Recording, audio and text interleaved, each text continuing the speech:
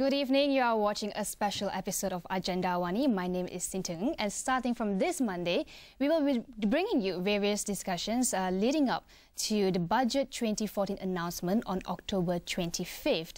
We're going to talk about people's expectations, people's wish list, and today we're going to talk about education and human capital. And joining me today on set are two people very passionate about education.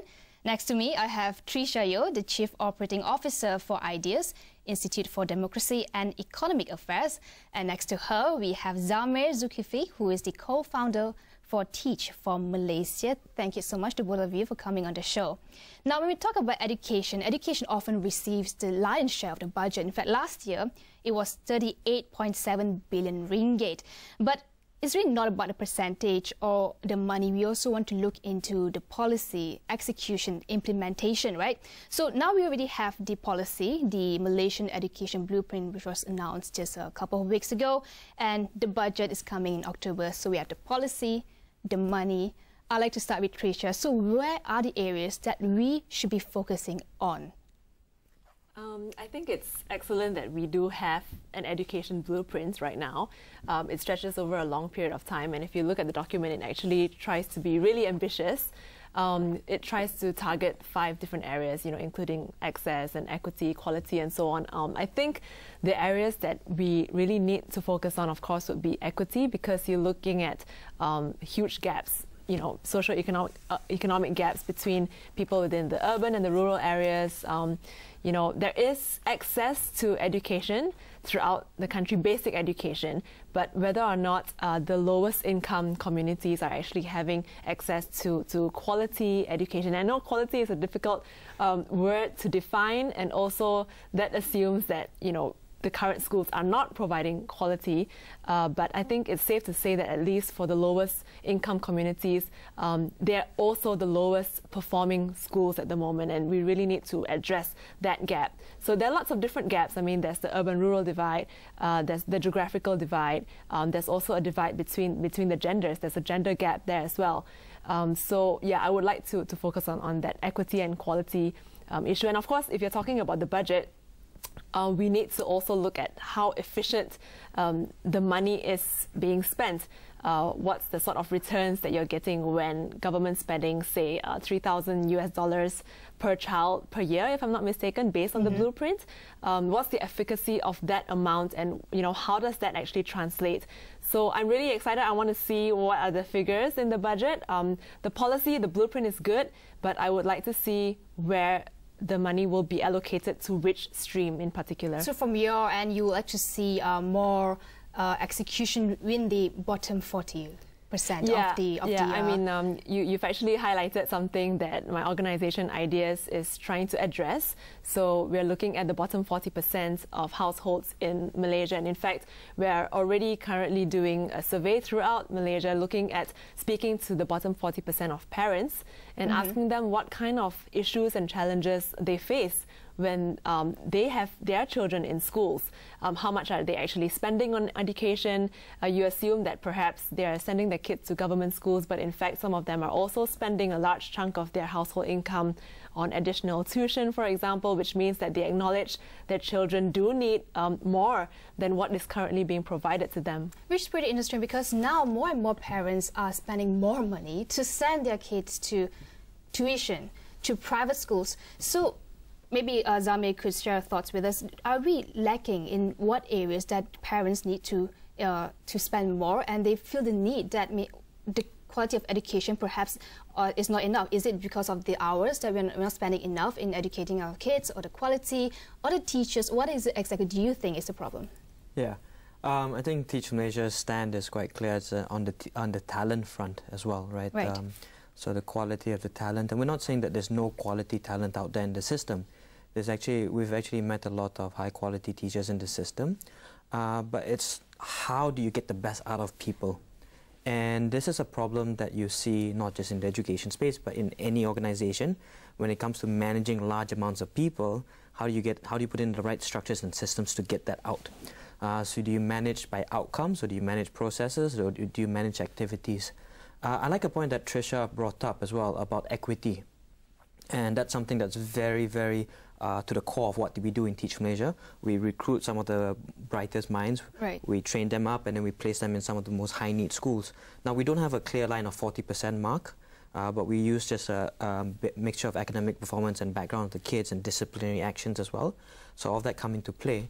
But the reason why we do it as well, it's good to help these kids to give them equal opportunity. But we look at it from like also if you work on the lower performing or high need areas and you raise their boats and performance, then all the other kids then have to ask themselves as well, like, how come I'm not performing as better or as greater? So it pushes everyone's boats up simultaneously.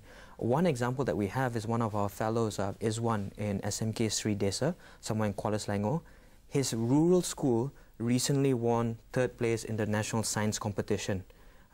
No one thought this was possible, but everyone's so proud that they made it state champions, and then they made it to the nationals, and boom, now everyone in the school and in the district is talking about this small school doing it. Guess what all the others are feeling? A pressure to push up their game. So that's the whole idea of focusing on equity. All right, so it's all about also creating that stimulating environment for education. Oh yeah, that's really important, right? Like I think attendance or coming to classes, and why do the kids go to tuition, right, when they can actually get the same most of the time also? So teachers were either from the school system or not from the system as well. So we look into ways of make sure it's a fun environment, learning environment, and you don't have to teach to the test actually. What you have to do is like actually invigorate the creative juices in the kids, teach them about critical thinking, working with each other, and then they start getting excited about coming to school. And this works especially in some of the low-performing classes. We know we stream our kids as well. That's something that I hope we can change eventually. But the kids at the back always get written off. Or they're that kind of kid, or they have huge discipline problems, so why should I help that kid, right? But that's the wrong reason. Like, we should actually go there and push them more, because you never know, one of them might actually have a cure for cancer. Right. I like to take your point about bringing talents in, good talents, to raise the teaching profession. You said that we have the talents, but it's just a matter of how can we cultivate that that motivation, that teaching, the quality. And I'd like to get to that after the break. Sure. And also we look at one of the first phase in the Malaysian education blueprint is also to raise teaching quality and also school leadership. Yep. And to raise school leadership is one thing, but to make it sustainable is a different thing. And like for TFM, you have the corporate sector coming in to participate in sharing the responsibility of transforming the education. We look into how that model can be used. Is it working? And if it's working, how can we entice more corporate sectors to come in to be part of it? We'll get to that after the break. Stay with us.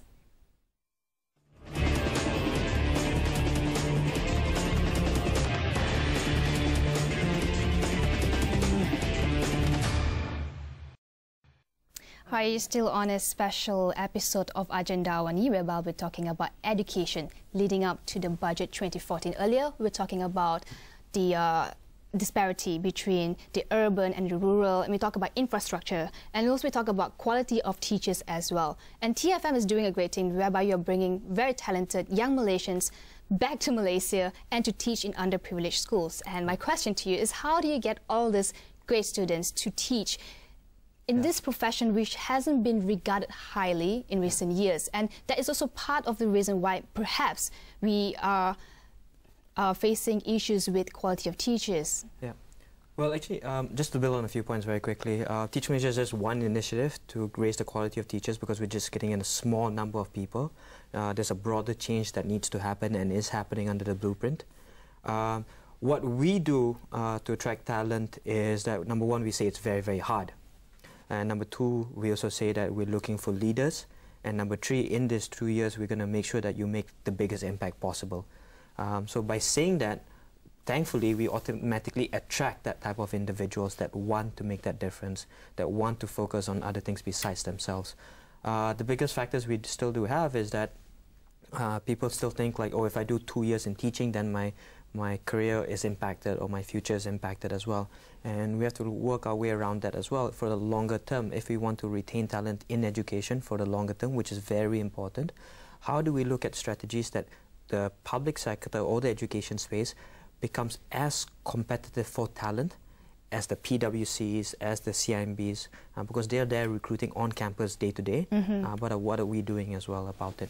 And I guess my question would be, what do they want? Is it just incentives or higher pay, or is it more than that? Because we're looking at budget, right? Yeah. So is this just money, or what is it?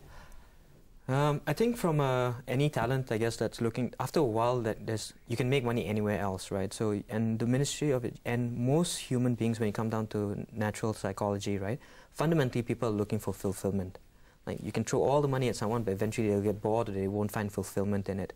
And the Ministry of Education has that advantage over everyone else. So I think we have the biggest competitive advantage. How do we unlock that potential and give actually people autonomy? So like you mentioned, school leadership that they're developing is that they're actually giving more autonomy to principals, which is brilliant, which would then attract more people and actually they can start doing work. The tricky part is with the budget, is that actually how do you then rationalize the talent that you have in there? Not everyone is performing. Right. How do you get them to perform on a broader scale? And if those that after a while you supported and they can't perform, what is your exit strategy on that front? So I think with talent, we have to be very, very brutal. We have to think about what's important for the kids instead of sometimes for the adults.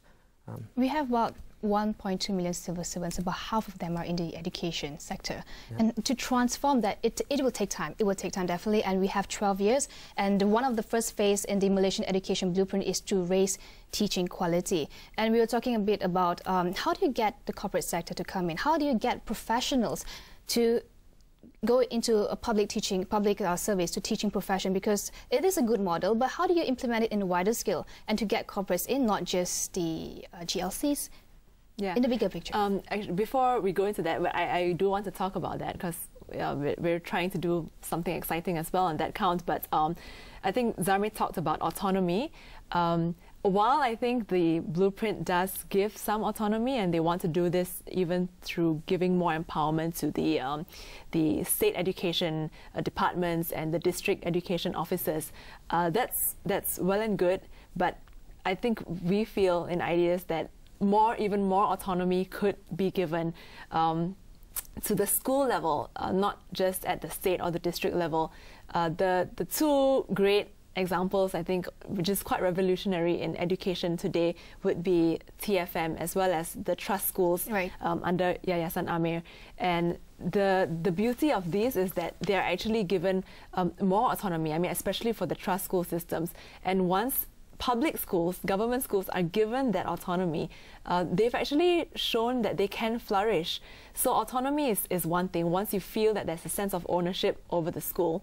And secondly, I think it's also one thing common, I think, that these both systems have is a support system.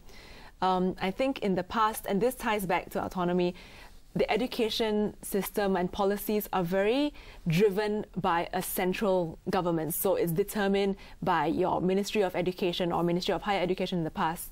Today they are combined. If the autonomy was given, meaning that, you know, more decision-making powers were given to the lower levels, that also means that support would be closer. A lot closer, even geographically speaking. Teachers within schools would be able to access, strategy, or be able to talk to their superiors within a closer locality rather than having to go all the way to the federal government all the time. Mm-hmm. Yes. I just want to jump in also very quickly. I think you pointed the trust school is really amazing in that autonomy piece, and they use existing teachers. So it's not bringing any new external talent in, etc., but it's just coaching and developing and the principal and the teachers together to achieve the intended outcome as well. And so if the support system is there and the teachers actually realize that there are people backing me up here, there are people who are actually providing me with a framework that I can use, it's not really reinventing the wheel. It's actually going deeper in. For example, Sekolah Amanah, the trust schools, right? You have corporate sectors to sponsor and to be part of the development of the school. But these are just GLCs, right? How do you incorporate to a wider corporate sector? How do you entice the corporate sector to come in? How could this budget probably lure them to be part of it?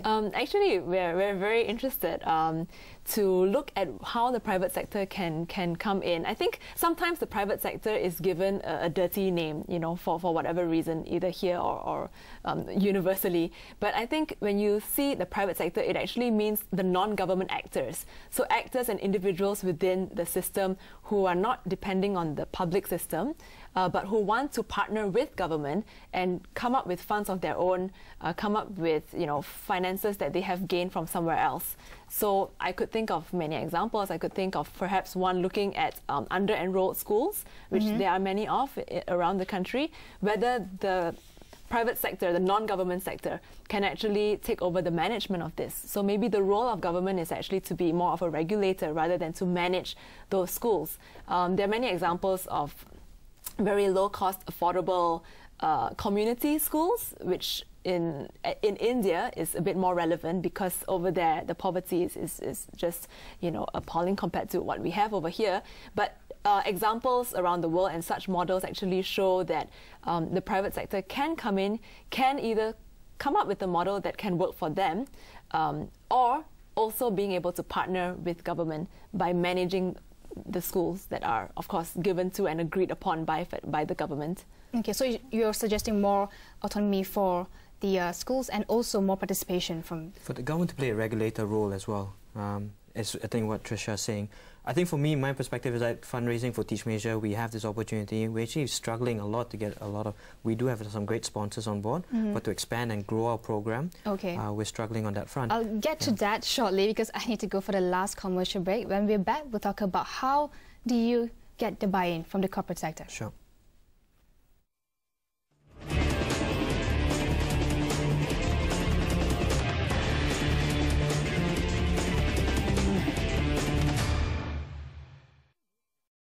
Hi, you're still watching a special episode of Agenda Awani. We're talking about education leading up to the Budget 2014 announcement. Earlier, we were talking about how do you get buy-in from the private sector to be part of this, to share responsibility for the national education development. Because we have, like you said, we have 10,000 schools and we have Teach for Malaysia, we have the Sekolah Amanah, whereby the private sector is in. But how do you scale up perhaps a successful model to all the other 10,000 schools? Because we have 10,000 schools, we have schools in SK Kapit who have different needs, quality. Perhaps the problem is access to education, and we have school in perhaps SK Damansara Jaya whose problem maybe is not enough computers or maybe not enough teachers. Yeah, so the problems are really different. So how do you find a model that is suitable? So earlier on, I think Trisha talked about the role of government in terms of opening up, creating opportunities, right? But I think like while those opportunities do exist, examples like Teach Malaysia and the Trust School example, what I find when I try to gain financial support from private sector donations as well for Teach Malaysia is that there's a bit of skepticism and trust. Like, why are you actually working with the government? And for us, eventually to scale up, or even just to start, we have to work with the government because 97% of the student population is actually in the civil service or in being served by the government. Like, why would we want to put our resources for just the 3%, right? And then we eventually, Teach Malaysia just wants to prove success that, hey, actually, it is possible to raise talent, and eventually it should be a practice done by the Ministry of Education. And likewise, also, we learn a lot from the Ministry of Education, so it's a constant relationship, constant learning process that happens. Now, where does this skepticism come from? I think it's just over years of everyone just facing, doing the same old thing, routine. So the routine work has always been like, oh, I sponsor one child, I send one kid to university, or I give books, etc. And that's about it. Yeah, and that's about it. Which that is needed, but that's not going to push us to become the next level in our education system. And we need to go to the core, which is a lot of things were targeted in the blueprint. Like you mentioned, teacher training, teacher quality, school leadership, autonomy, effective... And we can get the private sector to train the teachers to have internship at... Possible as well, but I don't think that's also the training needs to be by the right private sector companies as well. I think the one you're talking about, the broader community, like what Trisha said, also non-government players. So not just the typical corporates, but also the alumni associations that are really powerful. They can then look at also charitable organizations that just want to get involved. Like, what structures do you have for them to play? Maybe not just teachers, even students as well. We're having employers are concerned about we don't have enough skilled workers. We are trying to increase emphasis on vocational training, but we lack of teachers. Back to the problem of lacking quality teachers to teach skills training. I think there's a few points that you were talking about just now, which I just want to respond to. One is that the trust schools that are currently being done under Yayasan Amir, actually that's not quite accurate to say it's a private sector investment, because it's actually under Khazanah, which means that it's still a GLC that has invested heavily into this. And they have similar aspirations as the government. Yeah, but having said that, that does not and should not stop the private sector from coming in and looking at the model and how it has worked and taking it up and say that, you know, we want to replicate this model. Of course, it has to be replicated well, and there have to be certain standards, but we want to do this. And has it proven to be successful, this model? I think it has over the short period that it's been implemented. So now the next step is to scale it up and to make it bigger, to get buy-in from I mean, other I sectors. still have an issue with the scaling up because, you know, there are 10,000 schools in Malaysia, and the objective of increasing trust schools will not even increase at that kind of exponential rate to reach 10,000. So I think it has to be a concerted effort from different parties, not just from the GLC itself, but different interested communities that want to come in. And then a very important community that we haven't really talked about is also the parents, which is why we want to ask parents what it is that they want. And if parents contribute, if they are more involved in the lives and the education of their children, they would be able to determine as well and help the school, you know, measure what kind of outcomes they want for their children. Right. I have about a minute left. I'd like to ask, what are your wish lists for the education budget this year? Start with Zamir. My wish list, I think, is a lot more emphasis on merit-based performance measurements. So really rewarding the teachers that do perform and the principals that do perform through career progressions. Doesn't have to be monetary. There are non-monetary rewards and recognitions that you can give. Because I think once we focus on the people that are good, then we'll get a good system. Okay. Yourself, Tricia. For myself, coming from a policy background, I really feel it's important for government to set the policy agenda right and not waver about, not to have inconsistent policies, to have something and keep it for the long term, and also to be able to open up education, to allow different players in the market and to be comfortable with that, so that, you know, this does not necessarily have to be a government initiative, but government sanctioned initiative with the green light. Immediate action from the budget. What do you think we can use this allocation, like immediate things that you want to see?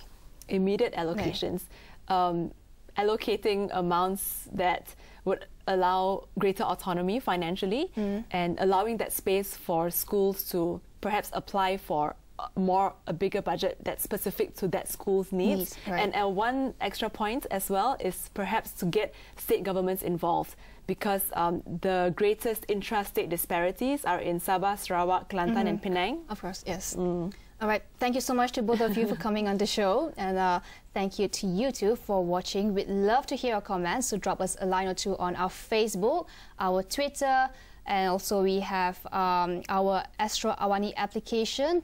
It's available on iOS as well as Google Play and Android. And thank you so much again for watching, and we'll see you again next Monday on another topic leading up to the Budget 2014 announcement. Once again, I'm Cynthia Ng. Thank you and good night. Thank you, Tricia. Okay, thank you, Cynthia.